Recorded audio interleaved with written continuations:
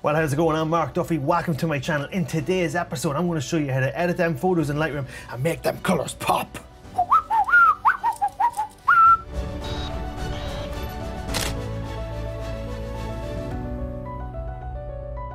If you've been on my Instagram page, you know that I'm a big fan of vibrant, punchy colors in my photography. So I'm going to go through step by step right now on how I achieve that through Lightroom. So let's not waste any more time. Let's get into this. So the image we're going to work on today is a scene from Dublin city centre, the capital of Ireland, where I'm from, the beautiful city that is Dublin. And you can see here, it's going to be of Custom House and the IFSC. And what a building. What a building. Look at that. Just look at that building. It just looks like a Jedi fortress. Like all over they're like lightsabers down. Do you think they planned that? I know I planned this t-shirt. You saw it. I know you saw it. Don't pretend you didn't see it. We all noticed it. Yeah. I planned it. I'm going to admit it. I planned it, and it's a good plan. It's a good plan.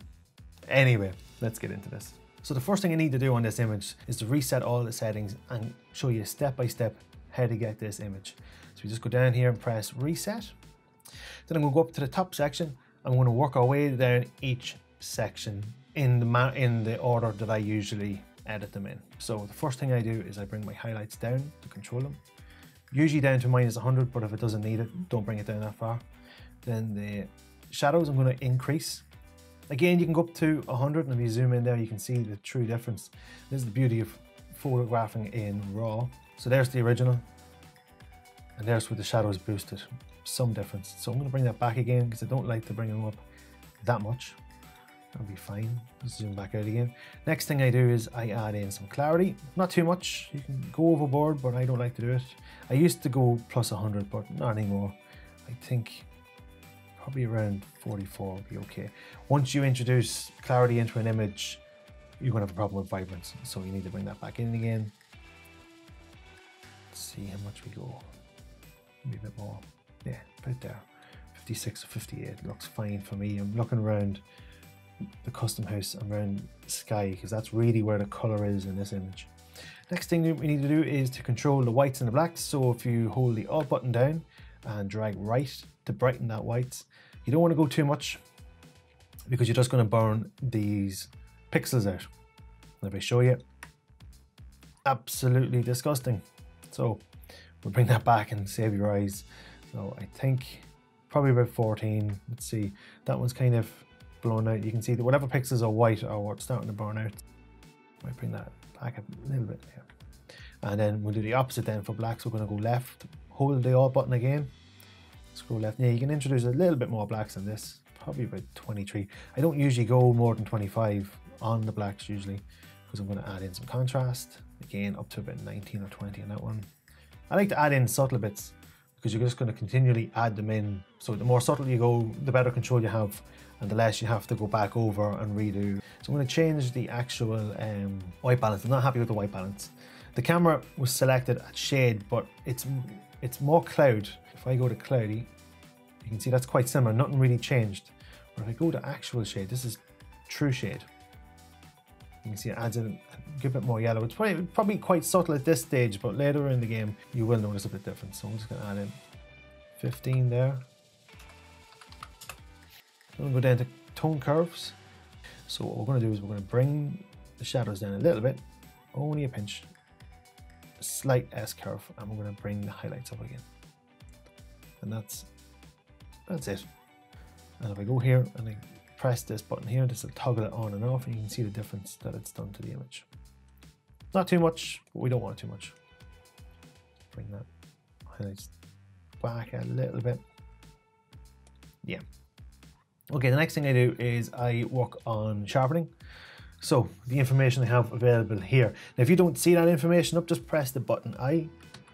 So you might be blank there, so you press I. You're going to get the name, the date and time, and the size as the first set of information. You press I again and you'll get the actual details of the shot. So 1.6 seconds, f11, ISO 50, 29 mils on a 16 to 35 2.8 lens. And because it's such a wide, even though it's at 29, it's still a pretty wide focal length, you can see that when I angle the camera up, it has actually skewed the view of the buildings, and the buildings are all pinching in towards nearly the center.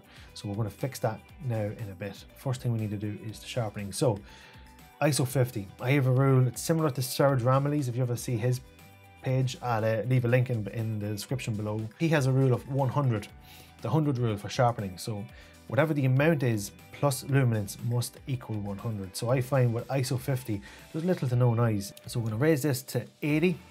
I find this is what works for me with an ISO of 50. And then I'm going to move the luminance to 20. And then again, you can toggle on and off. So if you watch this window here, you'll see the big difference there. So you wouldn't have thought there'd be that much of a difference, but there was. Some people don't like the sharpening on Lightroom. I do. I think it's pretty good, and I continually use it. So the next section we'll go down is lens correction. So I'm going to zoom in to this. I'm going to go a bit more. I'm going to go 3:1 to show you. Do you see the purple line on the right hand side and this yellowy green? They're what we call chromatic aberrations. And some lenses get it worse than others, but all you have to do to get rid of it is go down to lens corrections and just select remove chromatic aberration. And there you go, it's gone. So if we toggle that on and off, it's gone. And then as well as that, to fix the distortion within the lens, we just go for enable profile corrections. Lightroom should automatically pick the lens, should recognize the lens straight away. It has, and it's done an okay job at sorting it out. You see the way it got rid of the vignette. If you wanted to bring the vignette back in, you can just drag that back to left and it'll bring right back to how the camera, how much vignetting is on the lens. But I want to add in my own vignetting later. So we're going to go down to the next section. I'm going to try and straighten up some of these lines. So I just did a quick, you scroll up for some reason, you scroll down. So I just do a quick one on this one. I know from the final photo, I just use auto. So I usually use auto first time, we see how well it does. And it's not bad, it's not a bad job. Some people like Michael Kelly might beg to differ. And there's other ways through Photoshop, it's a bit more labor intensive to get them all straight. But for the most part, that's pretty straight. If you compare, if you just hover over this vertical, you can see, especially watch for this line here. It's pretty straight.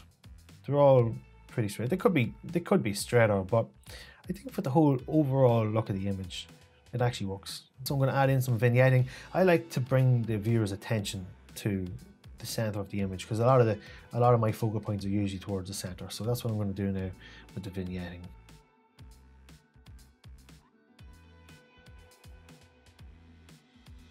Okay, so if we just bring in just a little bit, not too much. Again, I always say it, a little bit is better than too much. I think about there. About there. It might have been stronger in the final photo, but just when I'm editing this, I like it about there. I'm just going to feather it out. You can get rid of the feather, and that's what you're seeing. You're just going to feather that. It starts at 50, but just bring it back a bit more. And toggle that on and off. Now, if there were highlights in the sky you wanted to retain, just drag the highlight bar. You can see it just retained a bit of detail now.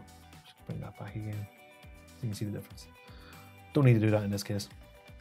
That's all I touch here. I don't touch dehaze often, and I never use grain. And I'm going to scroll up and go back up to one of the more important sections of editing photos for me, and that is hue, saturation, and luminance. And the first place I work on is the luminance. This is where you're controlling the brightness from channel to channel, so you can actually get the reds, brighten them up, darken them, slide them across. And as well as that, the sky might be looking great with this. You need to keep an eye on these traffic lights. You don't want to blow them out too much. So reset that again, brighten it up again, see what it's doing. And I think we'll be safe with about +9. So we go with orange now, which is going to be mostly in the sky. Now, if I wanted a bit of an apocalyptic look, you could be happy with that. Obviously not with the building, but the sky. But we don't want that. I do want to darken it though. It's going to bring in more color. So I think, yeah, that looks good there. Yellows, how are we looking for the yellows? Again, going to bring them, adding more color in here. So I think,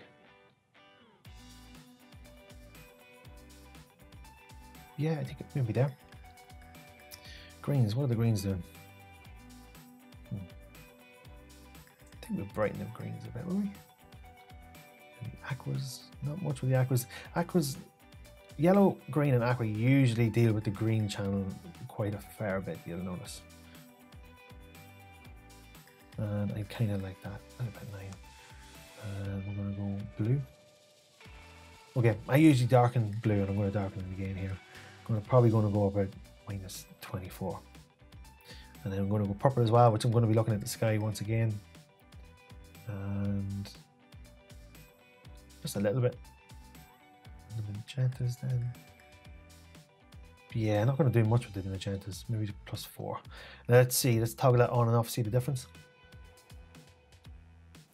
Really is some difference. It's already brought a lot more life to that sky, and it's controlled some of the highlights as well. So we're going to go into saturation. The way I work with saturation, I bring everything back to -100, and I have full black and white image, and I bring each color in individually to see what they're doing. Double click the red to reset back to 0, and I'm going to boost that. The orange, of course, yeah, I'm going to boost that one. Yellows, how are we looking for yellows? And you can slide back and forth pretty quickly. It does the job too. Yeah. Greens, of course, greens are going to come up a bit. The aquas, how are we going with the aquas?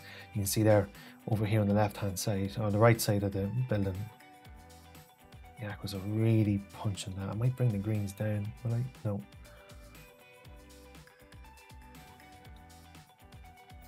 Don't think I need as much blue in the photo, so I might just take that down. Purple's in the sky, yeah. I just bring the blues back up a bit, and then the magentas. Now I haven't added any new colors into the image. These are all colors that are already there. I'm just emphasizing them and controlling them better. Last thing to do on this is split toning. So how I work with split toning is, if you hold the Alt button, and this is how you will do your teal and orange on Instagram. If you wanted a cinematic view, this is how you would do it as well. You bring in usually orange or yellow in the highlights, and then usually teals into blues on the shadows. If you hold the Alt button, it's going to show you what each color is going to be like at full saturation. So that could be nice there if you wanted it, but we don't want that. I want to emphasize that yellow. So I think maybe there, maybe about 30, would it be? Yeah, I'm just going to type in 30 for that. Then I'm going to bring in the saturation on it. And you can go overboard, which would be just complete overkill. I don't like to do that. I usually only bring up about 25 or so. And then we go to the shadows again, hold Alt button, drag across to the blues. And you're looking for when this starts to get kind of warm within the cold. It doesn't really make any sense, but I'll show you now. Keep going, keep going, keep going, keep going. You see the way the warmth has come in, but now it's gone a little bit too cold elsewhere. So bring it back a touch. About there, that's where I kind of like to go. And then we're going to bring the saturation of that up again. And then you further control, you can bring in your saturation. You can have that a little bit down. And then the balance. So if you wanted a bit more blue, you can go blue, or you can go yellow.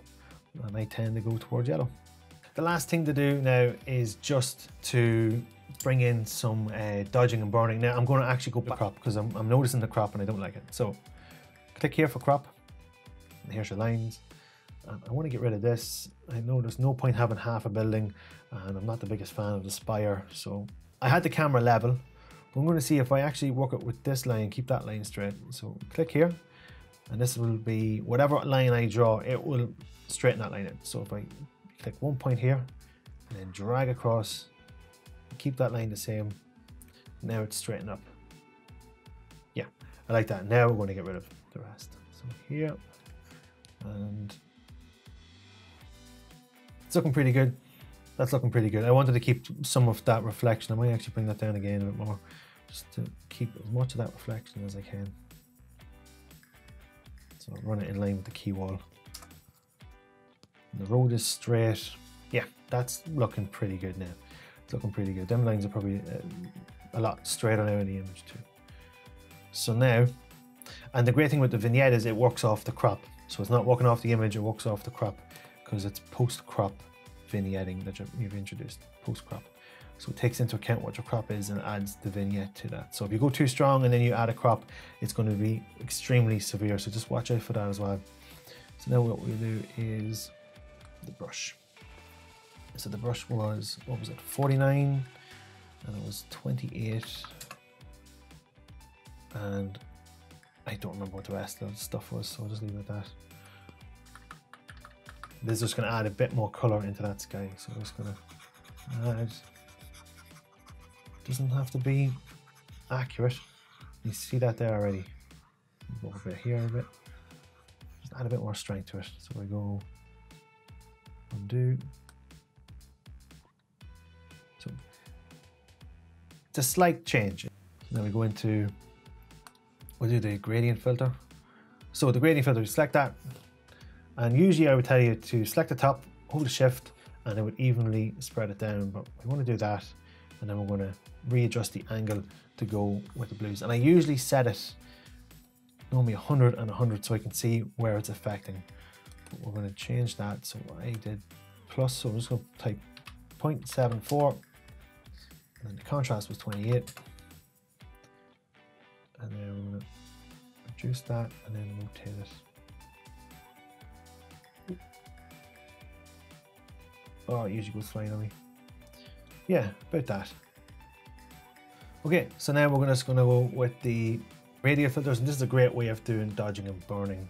So before I actually do that, I just remembered the one thing I need to do is reduce the exposure of this to minus 0.15. With the dodging and burning, it is a good idea to set your image and then reduce the exposure, because then you can play with exposures here. So if I increase them by say 20, bring the highlights up a little bit, shadows. I'm going to do this really quickly.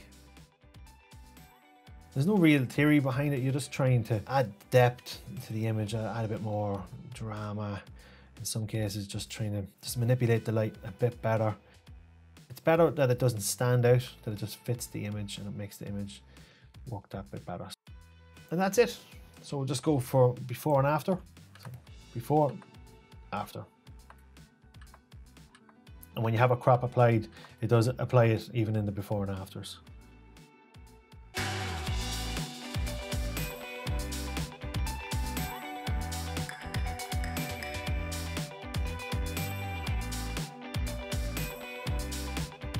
That's just a quick example as to how I edit my photos in Lightroom, and I'm able to achieve a vibrant and punchy image time and time after again. And the whole secret is the hue, saturation and luminance section. So many people overlook that. In some images, you don't even need to dodge and burn. That is your dodge and burn. It's also a great example as to why to shoot raw. You've got all that information you can play with, manipulate. You're not just there to take the photo, you're there to make the photo. And if you can tell your story better by how you edit the photos, well then all the better. Hope you liked that, hope you got something from it. If you did, hit that like button, even subscribe to the channel to see more videos like this. I'll be posting every week, so ring that bell to get notified when I post my videos. And until then, check me out on Facebook, Instagram, or on my site, my name plus photography equals.com. That's Mark Duffy Photography. Until the next time, later gators.